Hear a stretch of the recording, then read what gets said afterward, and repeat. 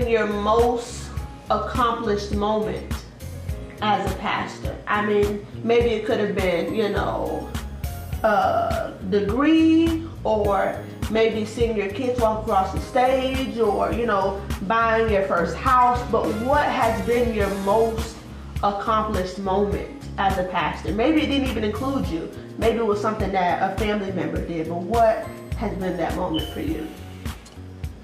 For me, let me first start. I think it would be, you know, when I got my ordination and when I got my bachelor's degree in theology, you know, because those things you have to work at. You know, I had dropped out of college some years ago. You know, I was a troubled college student, you know, and dropped the ball early. And it was almost like a 10-year span before I even went into an organized, you know, structured, you know, teaching facility or whatever, accredited school.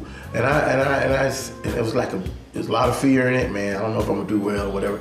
But when I crossed those hurdles, and then I began to get those you know, certificates and degrees, you know, and that ordination status, you know, going through that 4 years, you know, with the theology, going through the 4 years with the ordination, because it takes us about 4 to 6 years to get the ordination.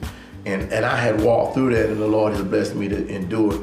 And I did well, and it just get through it, but I came out, you know, real well. So it encouraged me to go on. But I would say that would be one of those moments where I was, wow, thank you. You know, if anybody looked at my past but never thought that, you know, Greg, forward, you know, yeah, come on. No man to God's man. Well, of course. Thank you very much. Hallelujah. Pastor MJ? Well, one of my, I have so many. Give us one selection.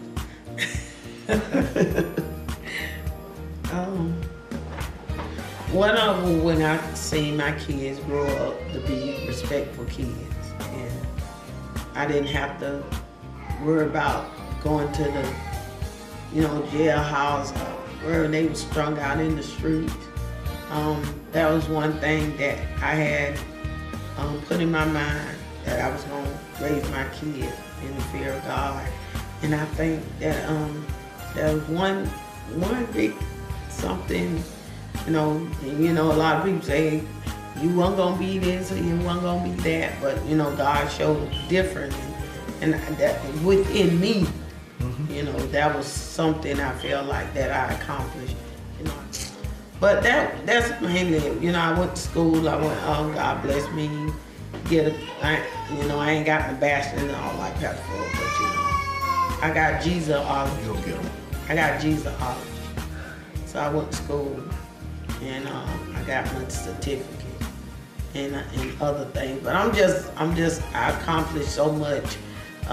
My kids are one of my biggest accomplishments. So, you know, and just being a blessing to God's people.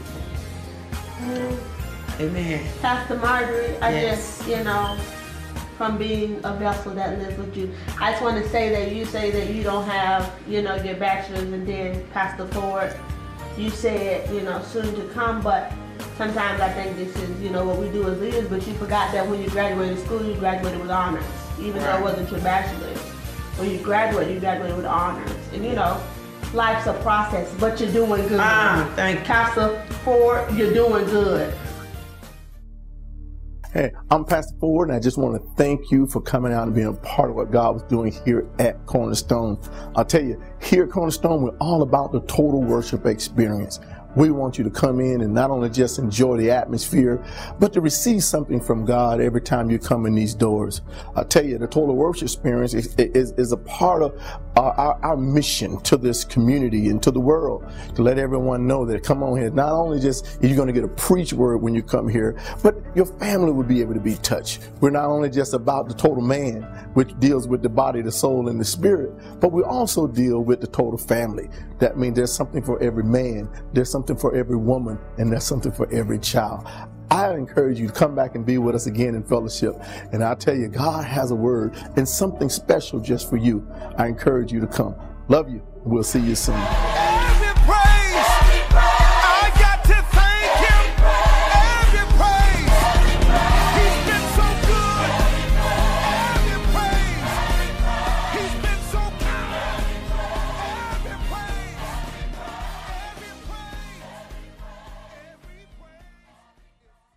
Hello and welcome to the Total Worship Experience here at First Assembly Cornerstone, a place where you and your family can build a solid foundation. If this is your first or second Sunday with us, we are honored and grateful that you chose to fellowship with us today. It is our hope that you would experience the love of Christ this morning and experience our total worship experience. Our ushers will give you a visitor's package. Inside, there is a Connect card. We are asking that you would complete that card and return it to them. After service, we're asking you to join us in our reception room for a meet and greet with our leadership staff. Congregation, stand up and turn to someone that you don't know. Shake their hand and introduce yourself, welcoming them to God's house. And remember, it's all about the kingdom and doing the things that please God.